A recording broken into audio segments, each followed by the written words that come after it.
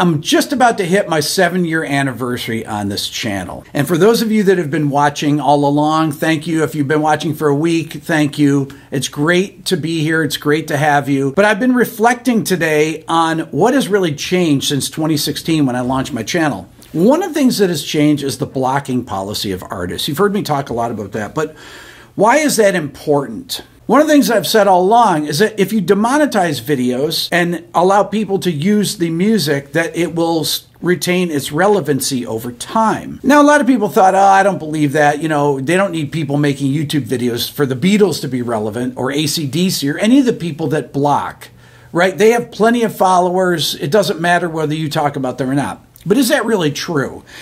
I don't think it is true, actually, and I've always thought that it wasn't true. So just to give you an idea of how many videos I've made, so I've made almost 1,200 videos in 7 years on the channel. Out of those 1,200 videos, I have made videos about AC/DC, like the top 10 riffs of AC/DC or why AC/DC's music makes you move, things like that. I've made many AC/DC videos without ever playing an AC/DC song on the channel. I've never played a Beatles song on the channel other than me playing it or me doing a recreation of it. I've never played Guns N' Roses, not one note of a Guns N' Roses song. I've never played the Eagles, nothing of the Eagles. I've made things. I played a little bit of a Hotel California solo incorrectly so it wouldn't get blocked.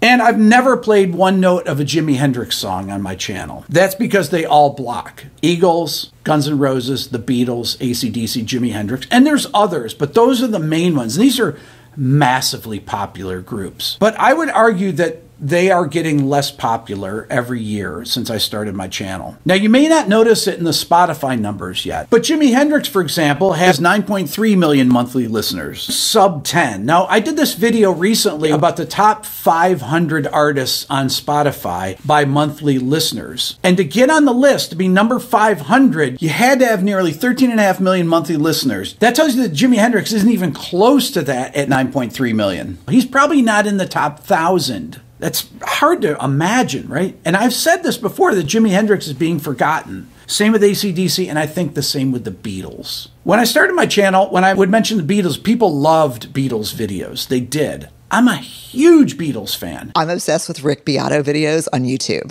Wait, who's this? Rick Beato. I don't know who that is. He's a music producer. He's a Beatles fan, so there's a shit ton of Beatles in there. But Renee hates it when I talk about the Beatles. Now, some bands retain their coolness even if they haven't released a record, like Nirvana or ABBA, 27.8 million monthly listeners. Huge. Queen. Huge. And they've done it either without their lead singer. Kurt Cobain has been gone since 1994. That's almost 30 years. But when Kurt Cobain died, he was immortalized at 27 years of age. The thing is that kids really connect with the music. But do kids necessarily connect with the Beatles?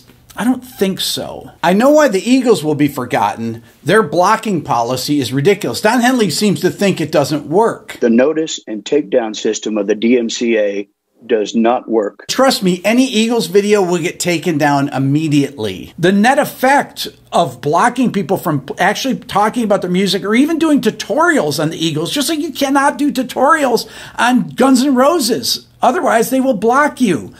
What is the sense in that? As time has moved on over these 7 years, I've noticed the Beatles' influence waning. People in the comment section, oh, I don't want to hear about the Beatles.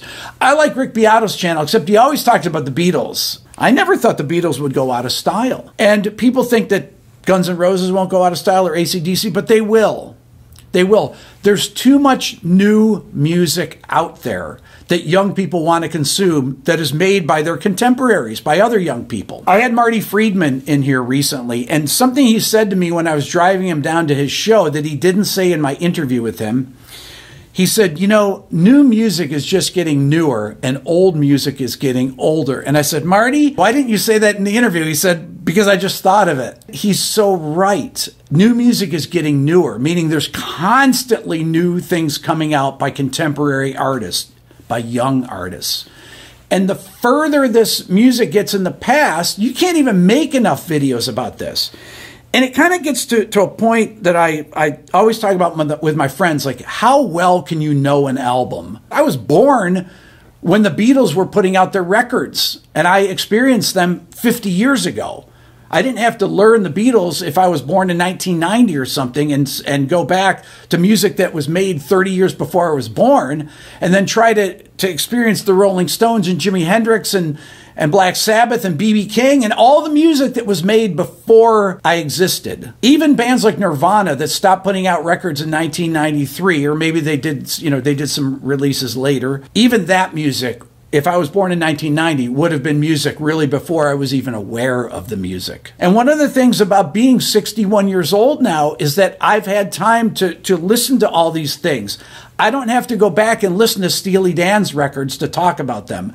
I listened to them 50 years ago, or any of the artists from back then. I was alive when Jimi Hendrix was alive. I mean, I knew Jimi Hendrix's music when it was coming out. I knew the Beatles' music when it was coming out. When Stairway to Heaven was being played on the radio, it was a new song in 1971. I listened to it. Stones records, everything from back then. All the stuff that happened in the 70s and the 80s and the 90s.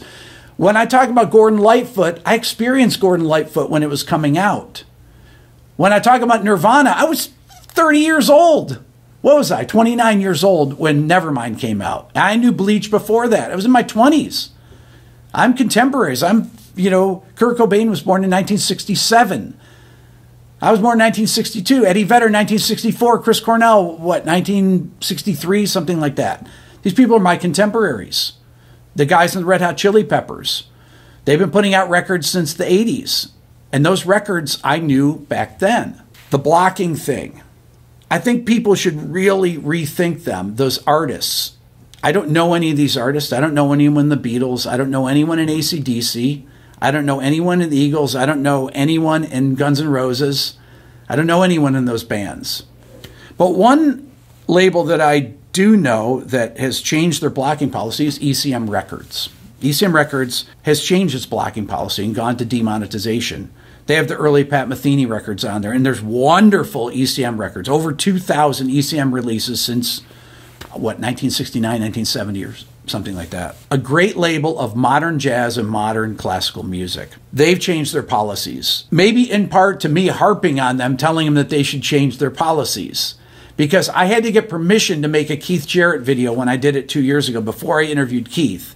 And the reason that I got an interview with Keith is because he watched my video. The video that I had to get permission. It took me 5 years to find someone at ECM Records to get permission to make a video on Pat Metheny and make a video on Keith Jarrett. And there's many other wonderful artists on ECM that I can make videos on now. This is one of the things at my 7-year anniversary that I'm proud of, is fighting these things and making people aware of these blocking policies and that you can't talk about certain artists on here.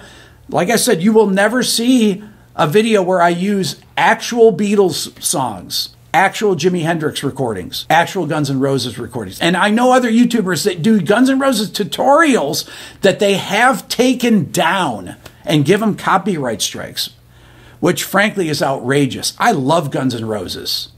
It's ridiculous that they block people from playing their songs and teaching them. Why do they want to block people from teaching them? It makes no sense. I mean, Jimi Hendrix, they don't block videos of doing Jimi Hendrix tutorials, but Guns N' Roses does and the Eagles do, and it's ridiculous. That's all I'm going to say about this. Thank you so much for watching my channel all of these years. I wanted to bring this up again. I think this is an important thing to keep coming back to because it has changed over the years, and it's important to keep harping on these things. Thank you so much for watching. Hit subscribe. See you later.